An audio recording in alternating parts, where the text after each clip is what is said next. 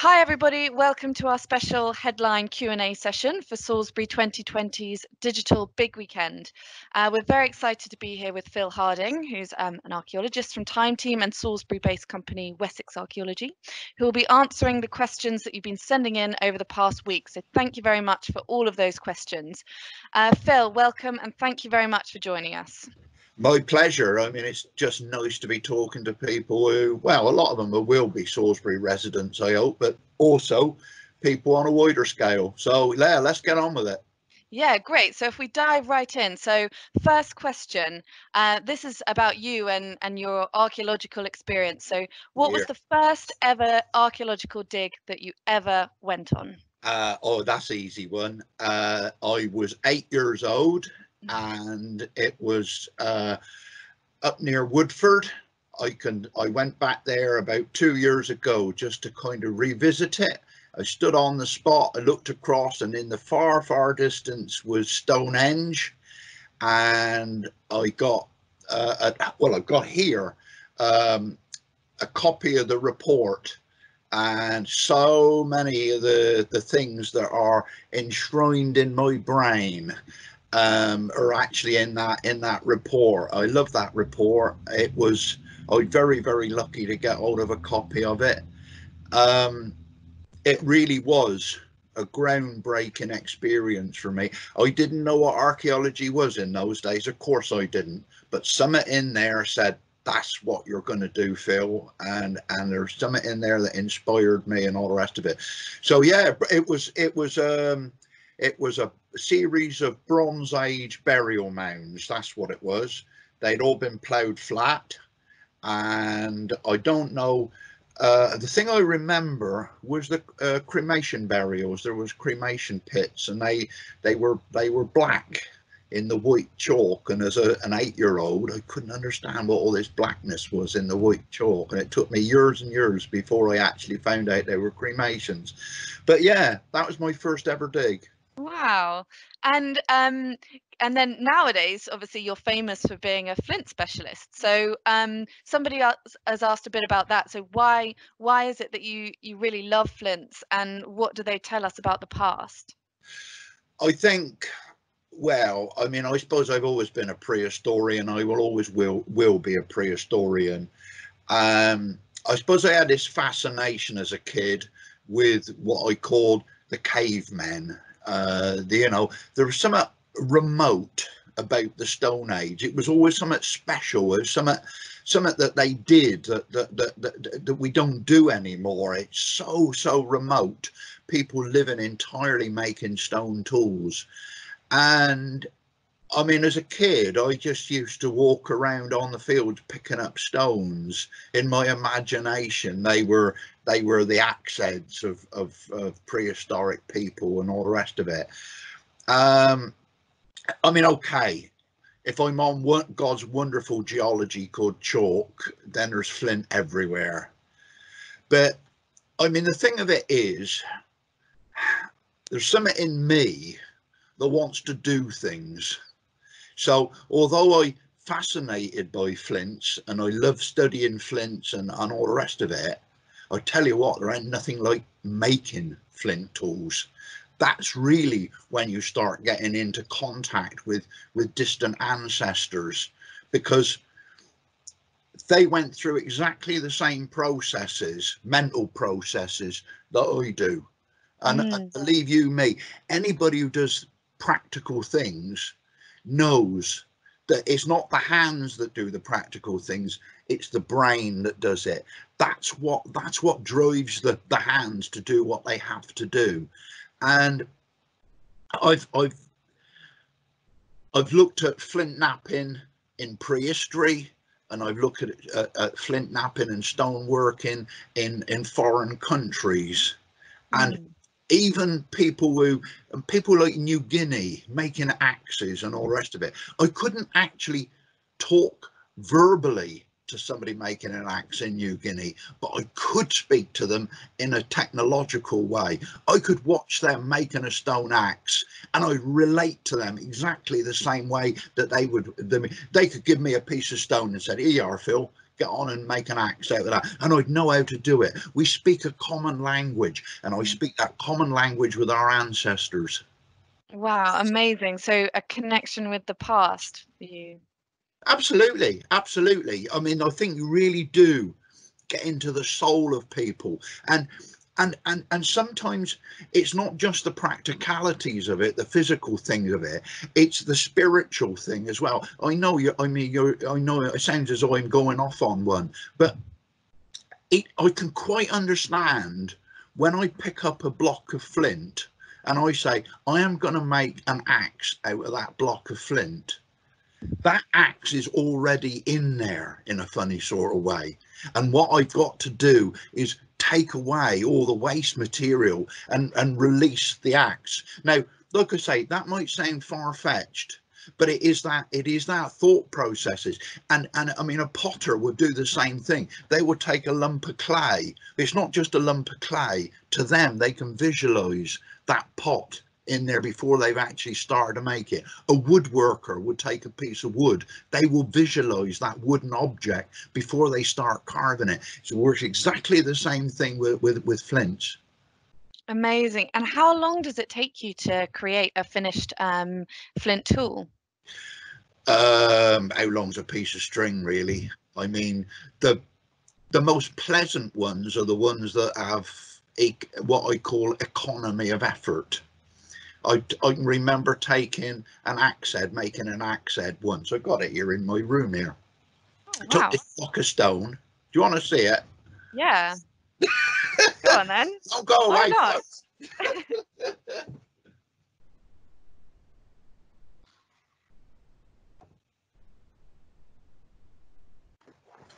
Okay. Now that is not, that's not flint, that's green sand chert, but it makes exactly the same. It works exactly the same as flints. I made that axe. I think there was about 7 or 8 major removals. I just picked up the block of stone. I saw that axe head in that block of stone, and about 7 or 8 blows I made the Amazing. axe head. And I remember showing it to a colleague of mine who was an authority on him, and he said that is a hand axe. It's got soul. It's got the soul of it. It's got the spirit of it. That's what you got to do. It's not just a block of stone. It really is an object with a soul and a spirit to it. It's very beautiful as well. Oh, you know, gorgeous, gorgeous, absolutely gorgeous. And funnily enough, one of the things I've been doing, I've had an axe. Don't go away.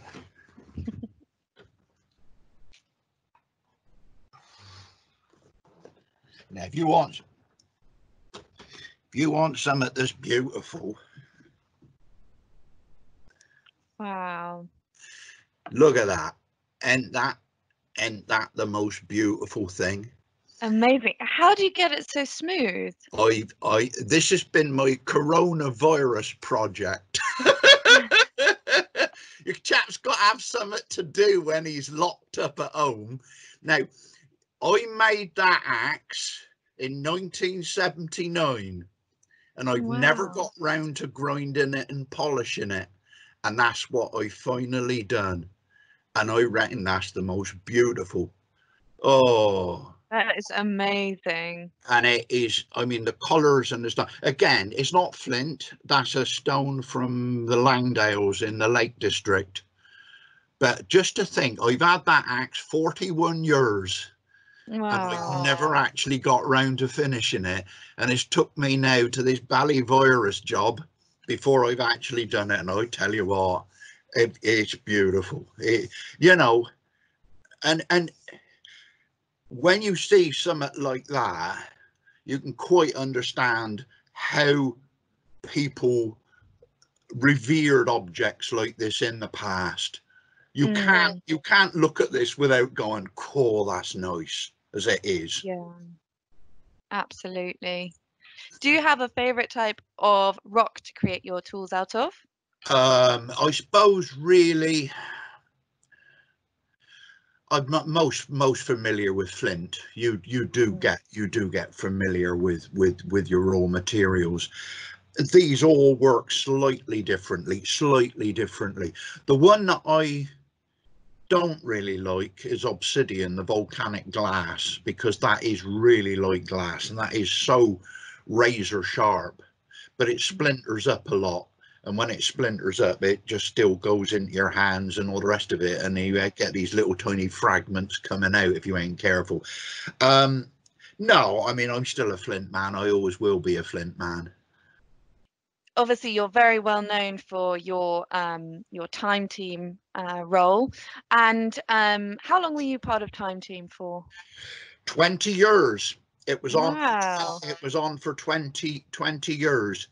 There were 220 odd, I think, episodes.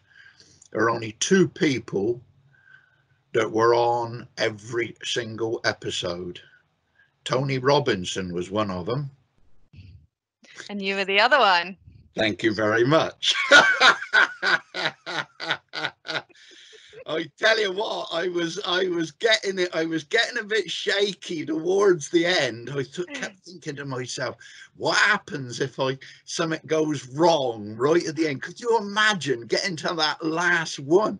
There was one, we did a live one in Ballsy Abbey in Norfolk, and I spent all 3 days of the transmission flat on my back in an ambulance on the side of the trench, and they used to get me out for when transmission time came and stand me in the trench. I was the one condition I was not allowed to dig on that thing, because I'd done a disc in my back, and the consultant said to me, he said, you can go to the transmission, but on one condition. I said, what's the condition?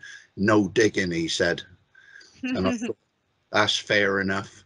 And time team is crazy. Time team got an ambulance and they took me, shipped me up from London, where I was sort of convalescing, took me up to Norfolk in the back of an ambulance. And then every day when we went on the transmission, the local ambulance used to come and pick me up and take me to the site. And I spent 3 days in the ambulance. But I didn't miss. Well, that's dedication for you, isn't it? Yeah. The time team, obviously, the team came to Salisbury in 2008 to dig at the cathedral. What did you find there? I know you were part of it. Is there anything interesting from that date? Oh, good Lord. I mean, how can you not, find it interesting when you're talking about Salisbury Cathedral? Yeah, I mean, we were looking at the remains of the Beauchamp Chapel, which is a small chapel that was on the southeast corner, right on the southeast corner of the east end of the cathedral. We did find a burial or 2 in there. The thing I remember about that trench more than anything else was taking out. There was a big pit in the middle of the trench, which is quite a recent. It was a more modern feature. Somebody dug a hole there, and so of course it was quite modern. So it was relatively easy to dig it out. And archaeologically not really important, because it's a later intrusion, so it gives you the opportunity to see all the earlier layers exposed in the side of the hole. Mm-hmm. And we got down there, and it was about 4 foot deep, and I remember getting to the bottom of it, and the bottom of it was the gravel, the Avon River gravels. And I remember standing there, I should never forget it, standing there, just seeing the water of the Avon just pressing up round the side of my boots. And I looked and I thought to myself, this is probably somewhere near the bottom of the foundations of the cathedral, and I turned round and I looked right up, and I could see the top of the cathedral, the top of the spire, and I thought, in one hit, I'm like seeing from the bottom to the top.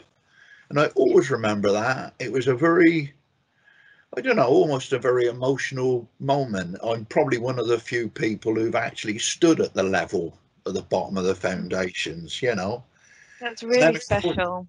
yeah. And then, of course, we also excavated the foundations of the bell tower as well. And that really was an opportunity to see just how substantial a building that was, and what a tragic loss that it was ever allowed to be knocked down. I mean, it's back in the 1700s, so it didn't really make a lot of difference in those days. But the thing I remember about that was the underneath the foundations of the bell tower, there was a little tiny ditch. And that ditch was chock-a-block with Purbeck marble chip-ins. And of course, being a stone worker, Purbeck marble, I mean, I work a slightly different stone in flint than somebody who works in limestone and Purbeck marble. But at the end of the day, we're all brethren under the same flag. We're all stone workers. And that allowed me to associate with the medieval stone workers who built the cathedral. And there was just chip-ins everywhere, and I got a couple of chip-ins of Purbeck marble, and that just links me in with my stoneworking ancestors who built the cathedral. Amazing. Silly, really. No, not at all. Completely understandable, I think. And somebody's asked, were there any digs that Time Team filmed which couldn't or were not broadcast in the end? And if so, why? Bit of a controversial one, maybe. You've got to be joking. The amount of money that it cost to make an episode, the last thing they could possibly do was bin an episode. No way.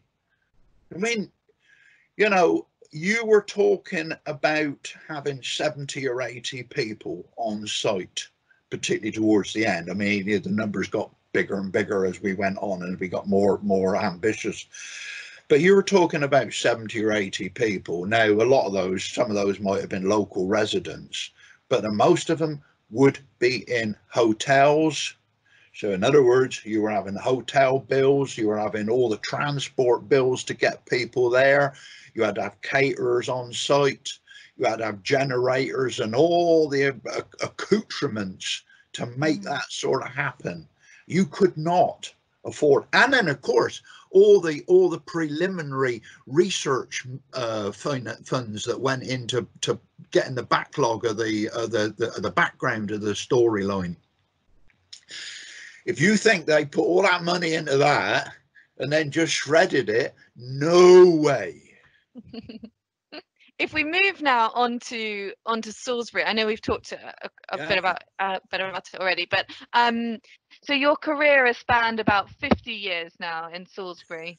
Well, my career is over 50 years in Salisbury. I mean, I moved to the city in 1987. That's kind of like when it became home for me, if you like. And of course, the embryonic Wessex Archaeology, called Trust for Wessex Archaeology, that moved down here. We moved down here in about 1980, I suppose it was, something like that. So then I was coming down possibly to work. Yes, I was coming down to work and be based here, and then that's what made me decide to live here. And so that's how come I come to be in Salisbury. But I've only just moved across Salisbury Plain. You know, I hitched up my wagon and steered my old horse down back across the Salisbury Plain, across the prairies, fighting off the Indian attacks as we come down. It was a bit like that, and then I corralled in my little cabin here in Salisbury. someone said that their favourite place in the area is walking up at the Neolithic and Iron Age site at Fixbury Ring. Do you have a favourite? Could you pinpoint a favourite historical place in Salisbury or Wiltshire? I think in Salisbury, the place I really like to go to is Clarendon Palace. I mean, it's relatively accessible from the city, but in a lot of cases it's relatively unknown. And you can go up there and there's the medieval ruins up there.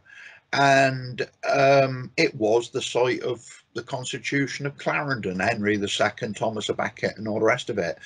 And you know, we've got the Magna Carta, and we're justifiably proud of the Magna Carta in the cathedral. But some of those basic rights of human freedom and all the rest of it were actually sort of cut out at Clarendon, and I just love going up there, and it's just kind of nice. You just get a superb view back across the city. So I do look going up to Clarendon. So that's the sort of, that would be my local one.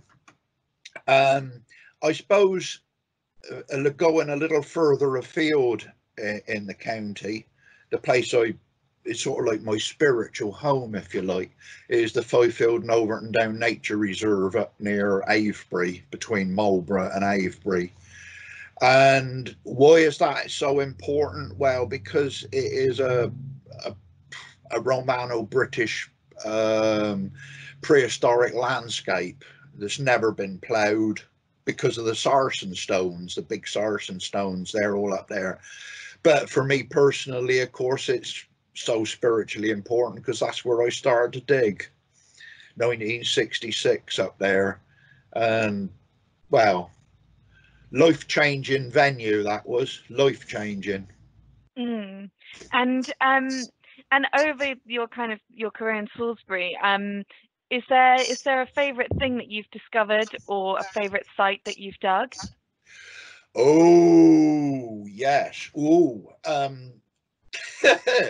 oh, Jigger, that's a difficult one. Is it difficult? Am I allowed to have two that I've dug?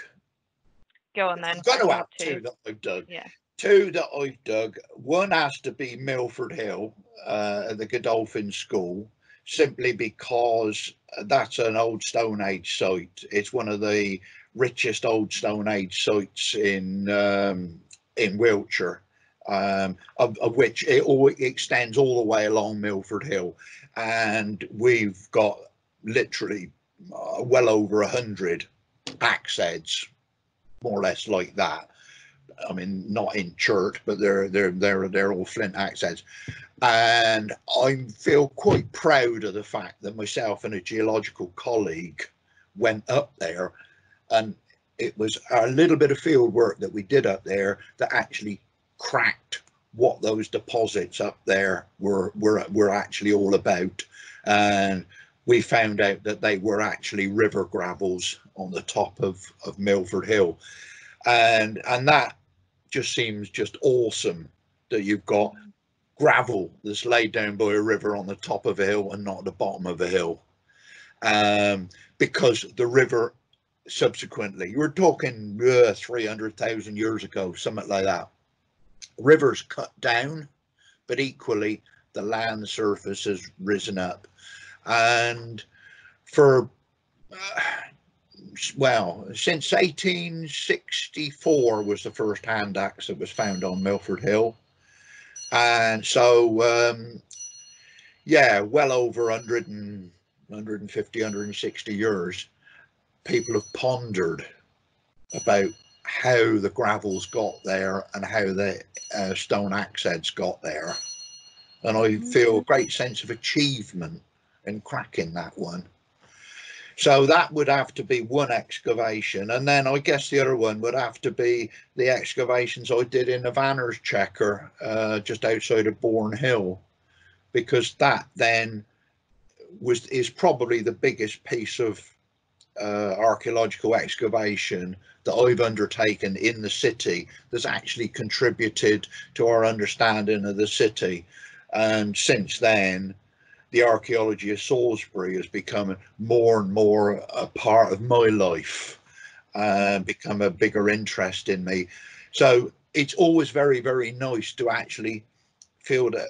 I think that's the important thing for me, to feel that I'm actually contributing to the archaeology. I'm not looking at other people's research and the results of other people's work. I'm actually helping to contribute to that. I'm also and giving data to other people that they can benefit from. That's all very, very important. Definitely. And just on that note, somebody's noticed that you've been out and about filming in Salisbury recently. Does this kind of, mean that we can expect something exciting from you soon, or is there new material coming? You can't move, can you? Not without somebody's poking about, seeing what you're doing. The last bit of filming that I was doing, actually, I've done several bits of filming in Salisbury. I suspect the most recent one was one that I was doing for a military charity, Waterloo Uncovered, which is looking at helping to rehabilitate service personnel with PTSD and some with physical disabilities that they've got through being in the forces. And we go out, or have been for the last 5 years, out to the battlefield at Waterloo. And of course, this time we're in the lockdown, so we're having to have a virtual Waterloo Uncovered. And I've been making 2 or 3 little films for their benefit. But I've also been doing a bit of filming work with Wessex Archaeology to try and promote the archaeology of Salisbury, and also to a bigger project to promote the archaeology of Salisbury through a bigger film format. And could you tell us a bit about that film project? Well, it's very much alive. It's something that we very, very much want to do, because what I feel, because like I say, I did my own little bit of excavating at the Vanner's Checker, but because of that, then that started me to start looking at what had gone on before. And we realised that Wessex Archaeology, in one form or another, have been working in the city for 40 years. And over those 40 years, we have acquired an immense amount of information about the archaeology of the city. But what we've never actually done is joined it all together. And so we've got all these little tiny holes, if you like, all over the city. And the conventional way to do it, and one of the things we have done, is to produce a written document of almost a monograph, if you like, piecing it all together. But there are just so many ways now to get information over that film is another very, very useful one. And so the idea is to try and produce that into a film format which would tell the story of Salisbury. And the crucial thing is, it's telling the story of Salisbury through the archaeology. Now, we will need to incorporate documentary resources as well. And in fact, there's a suggestion that one of the things we might be able to do is go into some of the documents, get them translated from the Latin, because do I look like the sort of person who read Latin? I don't. Yeah, God, my Latin teacher would turn in his grave. I bet he did. Poor devil, I gave him a hell of a time when I was at school. Language was not very one of my stronger points. Anyway, all these documents are in Latin. So what I do is translate them, and they list individual owners, individual people, and what they did and where they lived. Now, you can take that information, and then you can take the archaeological information that you've actually dug up, and you know where the foundations of a house are. You can actually go to a location and say the foundations for such and such a house are there. We know that because we've dug them up. And then you can inject the people who live there. And that's what's so exciting. It's about the people that lived in Salisbury. I live in Salisbury. I am just another of that long stream of residents who've lived in the city. And what we're doing is trying to link me with that steady stream of people that have been going through since the early 1200s. Ordinary people who've lived in the city, where they lived, what they did for a living, and then through the archaeology again, try and tell something about their lifestyle, the pots that they might have actually used, the foods that they would have eaten, and all that sort of thing, and trying to reconstruct a picture of Salisbury. You notice that the story that I'm telling is the story of a city. I haven't mentioned the C word yet, the cathedral. That is it. So in other words, it's not a program, it's not a film about the cathedral. You can't ignore the cathedral, but it is not Salisbury the cathedral, it's Salisbury the city, Salisbury the people that have lived here. Interesting. Well, that sounds really, really fascinating. And I think the other thing that we need to note is that there's a crowdfunding effort towards this at the moment, because you've partnered with a local filmmaker, is that right? Absolutely, we've sort of linked up with Etzatintis, who did the Secret Spitfires film, which has been very successful in Salisbury. A lot of people have seen that.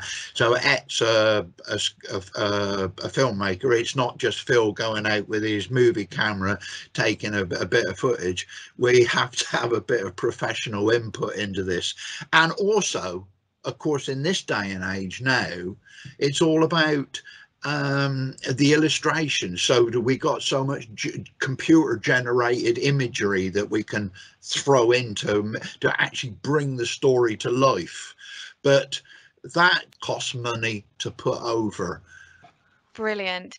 And I think we've now got a video which you've kindly provided us with, which will give our audience here a bit of a taster of what that film will include.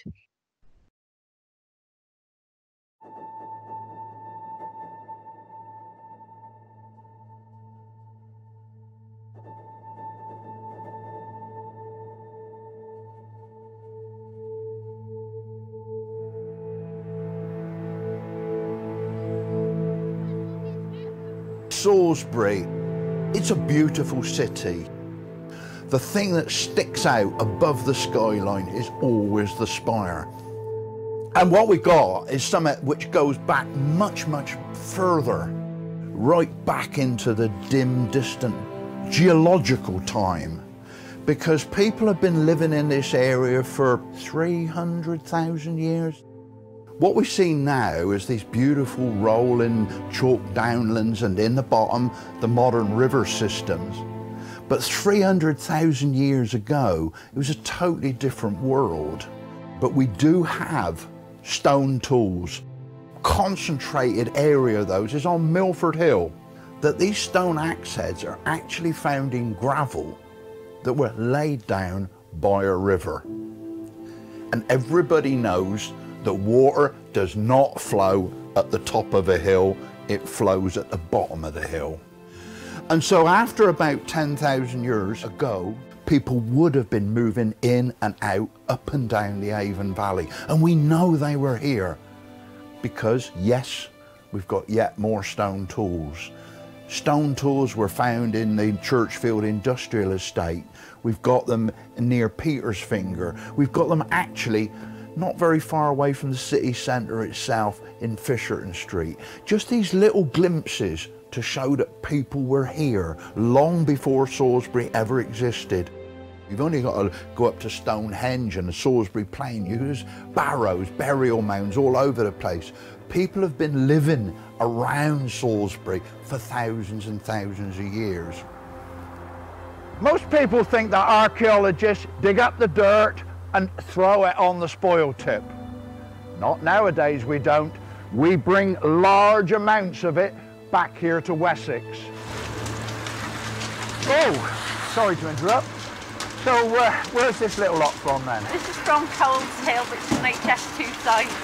And what are you hoping to find? We're looking for any environmental evidence, and this is the thing that we're most interested in, but we'll look for anything that's left behind.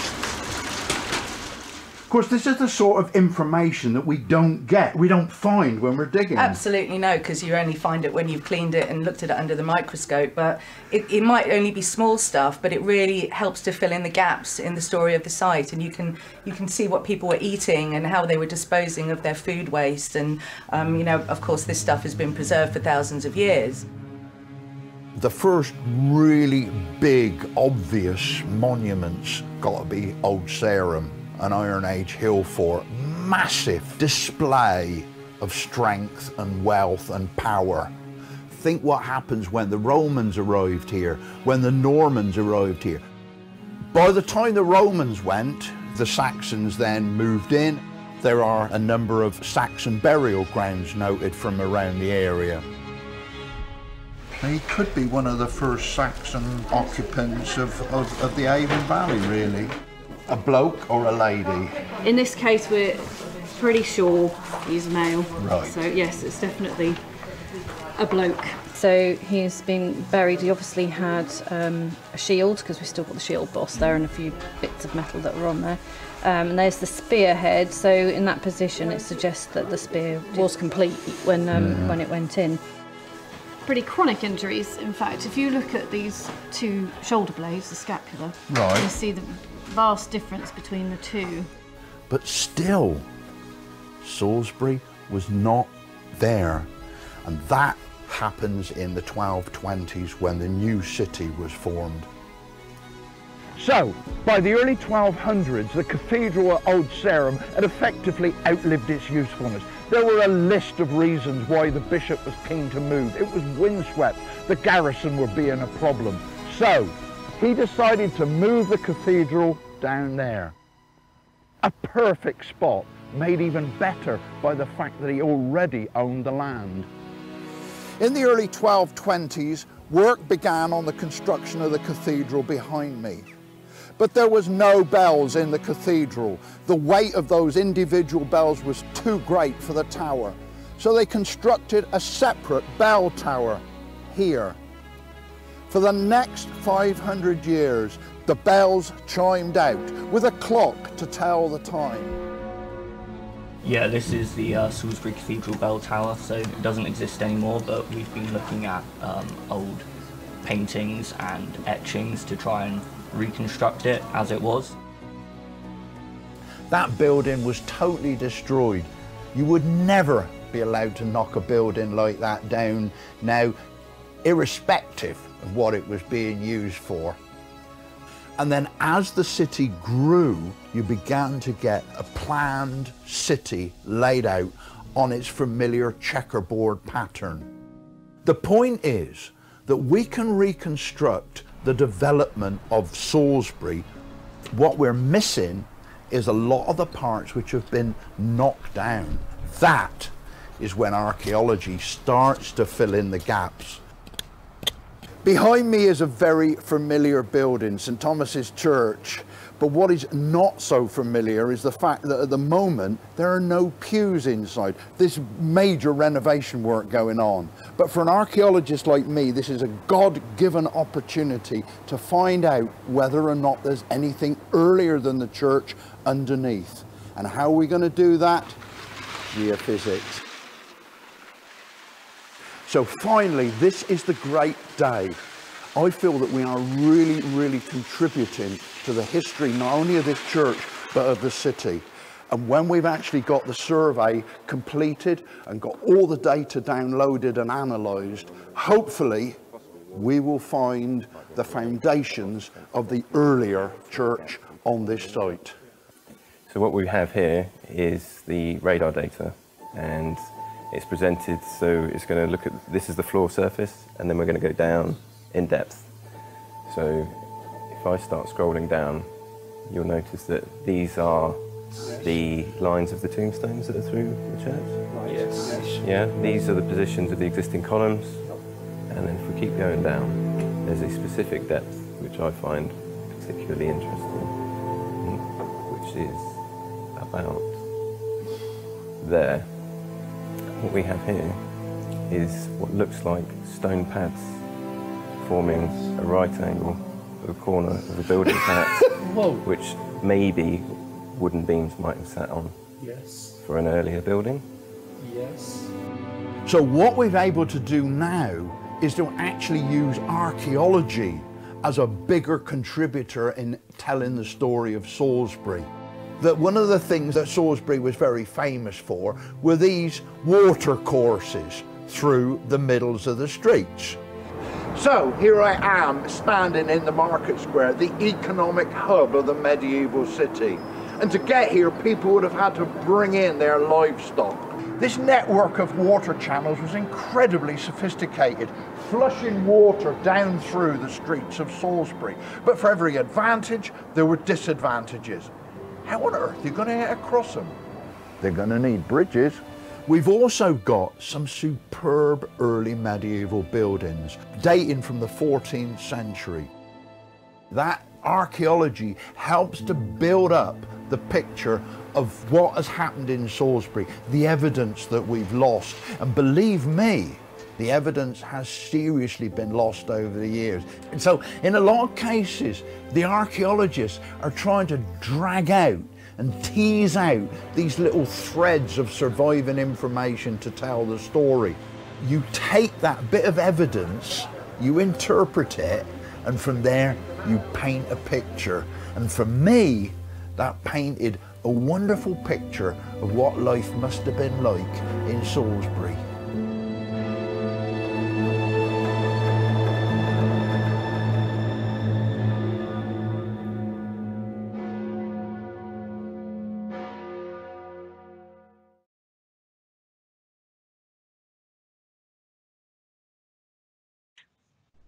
That looks absolutely amazing, Phil. I don't know about everybody else, but I'm really excited about that. Could you tell us how we can get involved? Well, I mean, obviously the most crucial thing is to try and get this funding. I mean, Wessex Archaeology have only got certain limited funds, so the more we can get through this crowdfunding, the better. I can't give you any specific fancy web address, but I do know that if you Google Salisbury Uncovered, that will supply you with a link. And believe you me, if I can do it, anybody can do it. And there we go. Well, thanks so much, Phil. It's been really great chatting with you, and thank you for answering all of those questions. Ah, my pleasure, my pleasure.